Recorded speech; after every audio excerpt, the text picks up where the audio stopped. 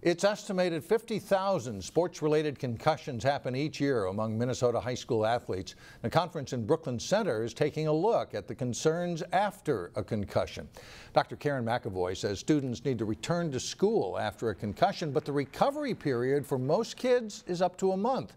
So teachers might need to make some adjustments to a student's workload. McAvoy was a Colorado school psychologist back in 2004 when a student at her school got a concussion during a football game and died a week later when he went back to playing football. Dr. McAvoy says more focus is needed on the recovery and how it pertains to going back to school.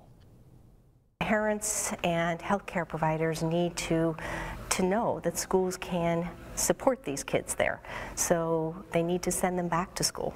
We don't want healthcare providers holding them out for too long. We don't want parents being too anxious about those symptoms. McAvoy started the website GetSchooledOnConcussions.com to offer guidance to educators and parents about handling the days after a concussion.